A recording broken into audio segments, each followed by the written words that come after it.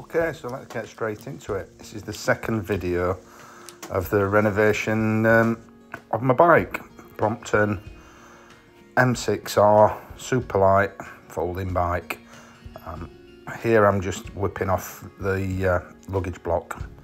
I'm not going to go through every nut and bolt and every detail. There are lots of fantastic videos out on YouTube showing you how to do most, if not everything, that I'm going to be doing today, but I will just sort of highlight the process and any issues that I have along the way. And I do have a couple of issues that you may come across if you're doing any of these procedures yourself. So yeah, if that's of interest, stay with me. The block here is basically one screw and a couple of bolts just to get that off there. Next it's the handlebar catcher, just one little hex bolt and she's out. Taking off the saddle, pretty straightforward procedures, just one bolt to undo there on the penta clip. The only thing I would say on that is do be careful not to undo it too much. It's just enough basically to get the saddle off, which will then enable you to take out the seat post. If you undo it too much, you've got a danger of the penta clip coming apart, and they can be quite fiddly to put back in. So that's just one little thing to bear in mind there. Seat post just drops straight out the bottom of the tube there. Nice and easy. So next job is just to take off the easy wheels. I will be replacing the easy wheels with some new larger easy wheels, as I'm fitting a new wider handlebar, and that will enable the bike to fold properly without the handlebar striking the ground. Bigger easy wheels will lift the folded bike further off the ground. So I'm replacing them both at the front and the back. One thing to bear in mind, this is a older version rack, so the easy wheels on the back have a 5mm bolt as opposed to a 6mm bolt on the frame, and most of the easy wheels you can get these days are 6mm to accommodate that newer rack. Next I'm going to be taking off the chain. This is the chain wear indicator tool. If that slots in the chain there, that indicates that it is worn to the point where you would need to replace it. I'm replacing the front chain ring and the rear sprockets anyway, so yeah, as a matter of course I'd replace the chain, but that's just showing you there that that does need doing. The chain, yeah, it has a quick link on the Brompton chain, so it's relatively easy to remove that, and particularly if you have the right tool there. It's not essential to have that tool, you can do it with a bit of cord or some long nosed pliers, but the correct tool there just makes the job nice and easy.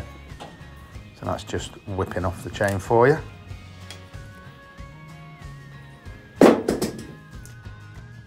Right, so I'm not going to run through the full procedure of taking off the back wheel. Again, if that's not something that you're comfortable or familiar with, there are some great videos out there on YouTube showing you just how to do that. Take off the chain tensioner first. Obviously it vary depending on the model of the Brompton you've got there, how many gears and the system you've got at the back. But yeah, next job is just to take off the back wheel.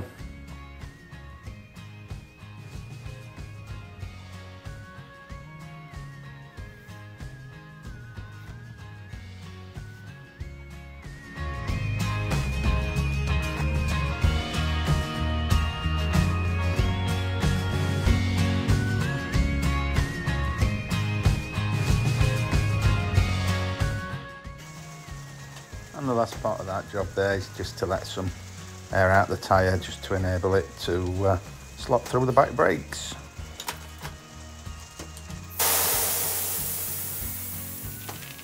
And off she comes. Okay, so here we're removing the cranks.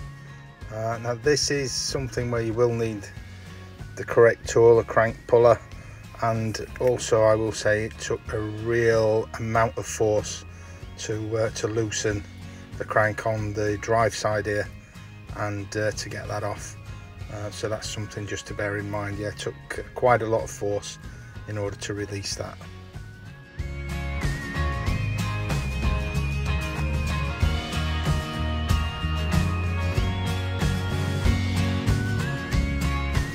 so nothing really wrong with the bottom bracket. It is a little bit notchy, as you can probably see here, but yeah, I'm changing it just for a lighter one.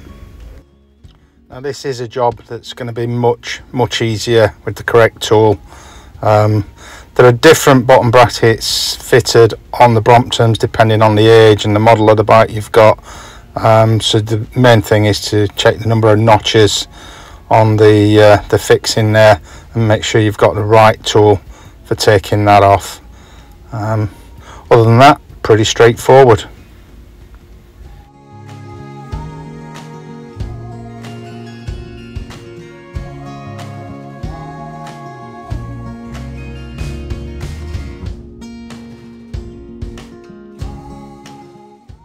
Right, so onto the front of the bike and the handlebars.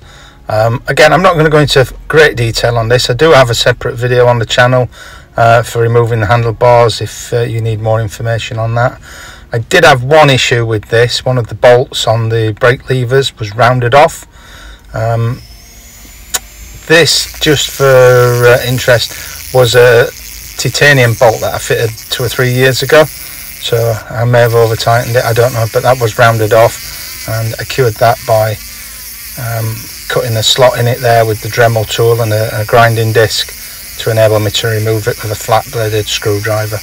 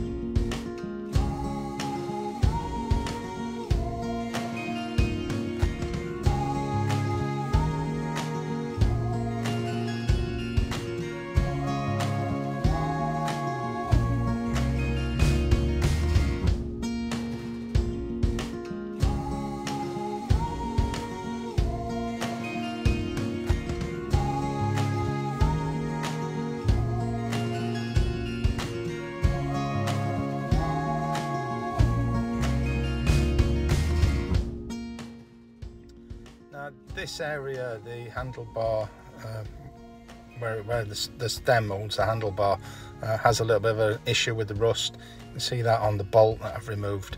And just a little tip for removing the handlebars there: once you've taken that bolt out, if you put it back in the other way, thread it through and against a washer or something, so it doesn't go back through the hole, just turn it a turn or two against that. It will just open the stem up a little bit more there and just make it easier for you to get that handlebar out.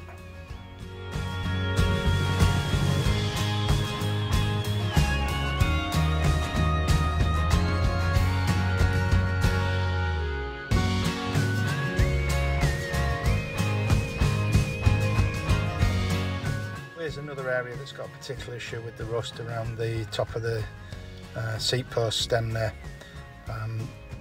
Also with this, when I had a closer look to get into see where I could get in for the rust, I seen that the top of the seat post sleeve is broken.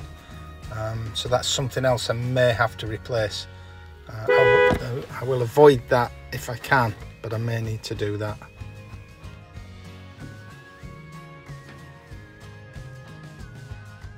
Right, so removing the front stem, this is also problematical. The wedge in there was really firmly stuck.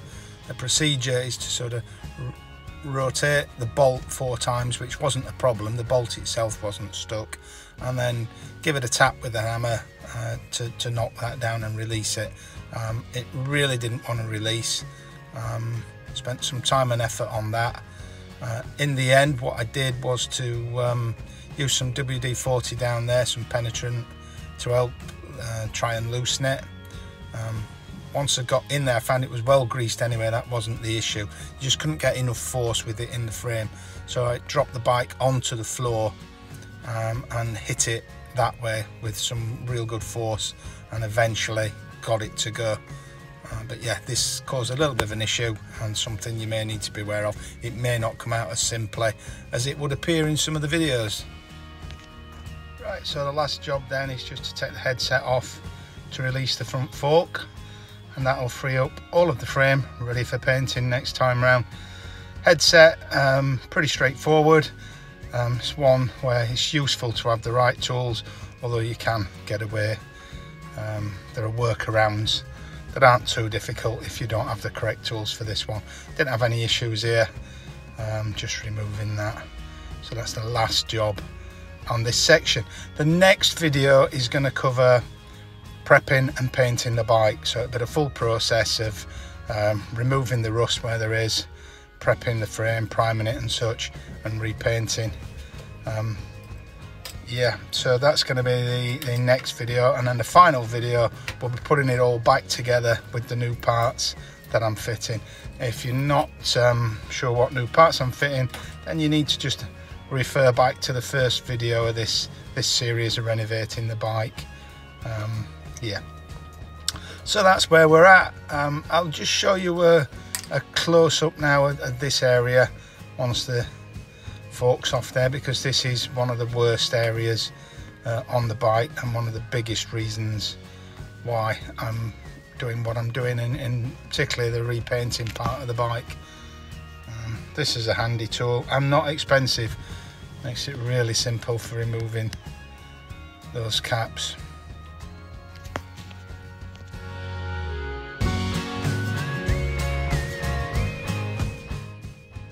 Right, so here we go then. You can see the issues there quite clearly, quite a bit of rust coming through there. So yeah, hope that's been useful for you. Hope to see you on the next video. Hit the subscribe and like button if you haven't already, and also hit the reminder, and be sure to see the next one, repainting the frame. Thanks again for watching. Bye for now.